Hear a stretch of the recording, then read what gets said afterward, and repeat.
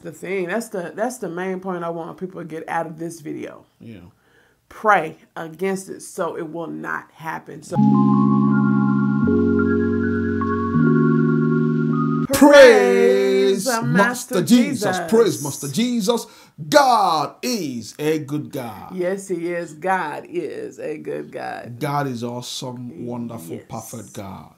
My wife had a dream, and I want her to share this dream.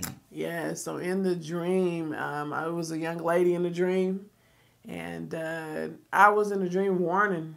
I was like, we need to get ourselves prepared that something is about to happen again. And so in the dream, it kind of reminded me of what Texas went through.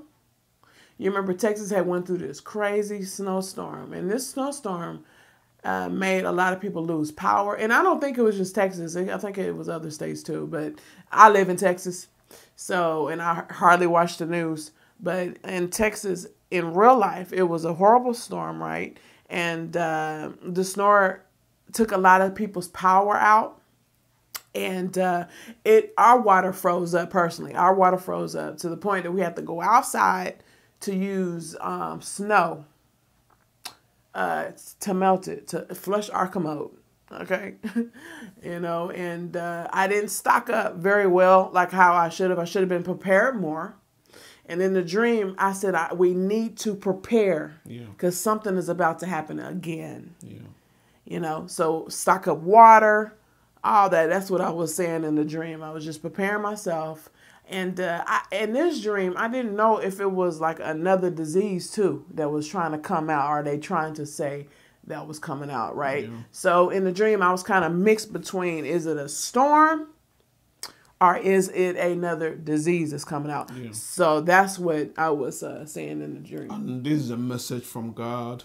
Be prepared. Mm-hmm. Be prepared. There's something demonic plans that the enemy has projected that is about to come out. Just be prepared in your home, in your mind. Be prepared. Mm-hmm. And a lot of people interpret dreams is not 3 days of darkness. It's not 3 days of darkness. If you are listening to this video and you are believing in 3 days of darkness, you need deliverance. You need total deliverance from heaven above. Amen. So we need to be very careful when God is letting us to know the devices of the enemy. Mm-hmm.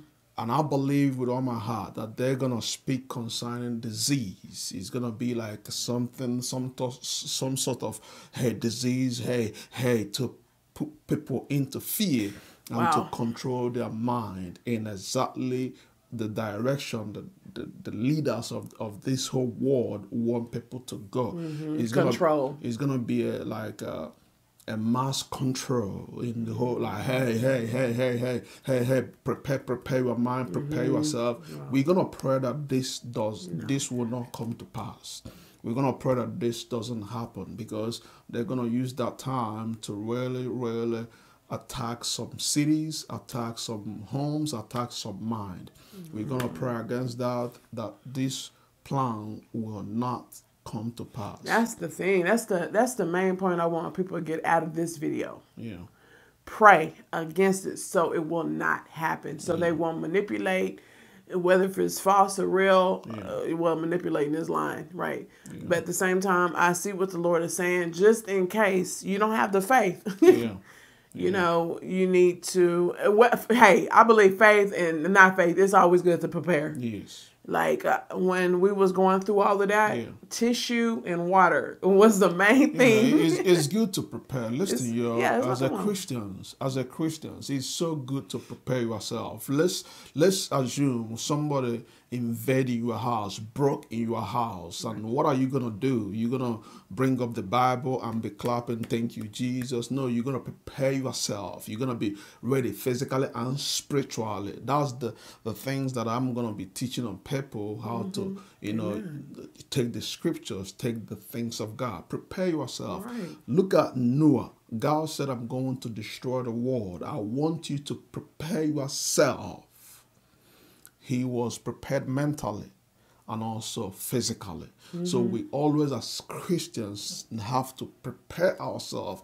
Your faith makes you to be ready. Exactly. Your faith is like, how are you gonna bring up like you boil up a water and you know it's water, hot water, but you say I have faith. I will put my hand. It's not gonna hurt me. That's a good one. It's not gonna hurt you, but it can kill you. Right. You know, it will hurt you, mess out of you.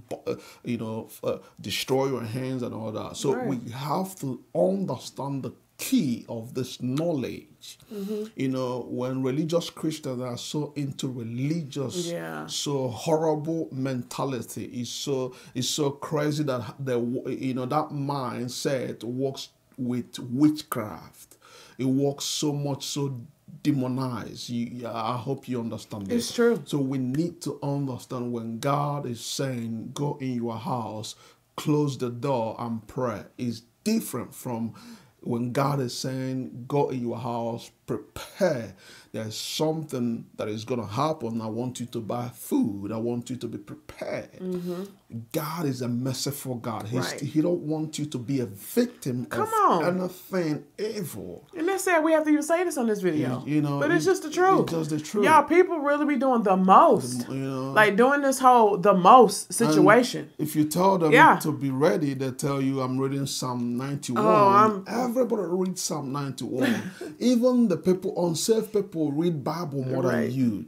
You don't know that. But David was prepared in so much. Joseph told the king to get prepared for to stock up. Famine that is coming. We have to understand the principles of God. Right. It's nothing wrong. It's not a sin. That was why the Bible to get prepared. It's not saying that you don't have faith. Come on. Faith without works is dead. And the Lord don't want us to be stupid out here. That was why the Bible made it very clear that my people perish for lack of knowledge. Yes. We need to start asking God for knowledge, for wisdom, for understanding. That's all we need as Christians. Exactly. That's all we need. Oh, my pastor told me. Let's look into it this way. You are a pastor, you're going to be sick, or maybe you are sick or something like that, and you call your pastor will pray for you and tell you to, don't worry about it, you're going to be healed, right? Yes, there is nothing bad in prophecy or declaration, but your pastor, when he's going to be sick, you see him traveling outside the country or going to the best hospital for treatment. But he prayed over you and asked you to drink some water, that everything is going to be good. But he went to hospital. This is the knowledge that God is trying to place upon his people. Right. God gave these doctors, these nurses, these people gift to be able to treat people. If you read Old Testament, you see so many places that they were in need of God provided the people with the gift to help them out. Right. So always. Can I say something? Yeah. I know this is on topic, but at the same time, my eyes are going to open up. So with me, as me and my husband, we do deliverance ministry, right? So with me, people be like, Satan's attacking me. I have infirmities in my body, stuff like that. They want us to pray for them, And I'm okay with praying for anybody. But at the same time, pray and move in action. So people can be like sick and they think the enemy is just attacking them. But at the same time, I'm just like, you need to eat healthy. You got to eat healthy. You got to be prepared, man. You have to be prepared. You got to eat vegetables. You can't just be like, Satan's attacking me in my health and I have infirmities, but you eating ice cream every day. That's just not going to work. So God is over here saying you want to be healthy, right? But you eating hamburgers every day, eating pizza you eating rice. A lot of people from other countries eat a lot of rice. And they thinking that's okay. Yeah, God, Satan is attacking me. I'm just like, no, I feel like that's just a waste of prayer. We need to pray that you eat right. We need to pray that you start drinking more water because it does not make any sense. It's a waste of praying for your health when you're not moving in action on eating healthy. I just don't get it.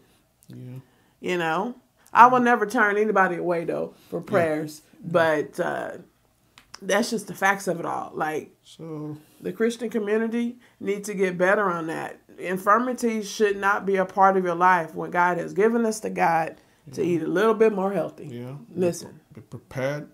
Be prepared. Use knowledge. Use wisdom when God speaks. Be prepared. All right. Man, listen. If you haven't subscribed to Henry and Monic, go ahead and do so. You know why? Because it will automatically make you a cool Christian. Cool Christian. Because cool Christians, we hang out over here. God bless you all. We love you guys. Bye. Bye.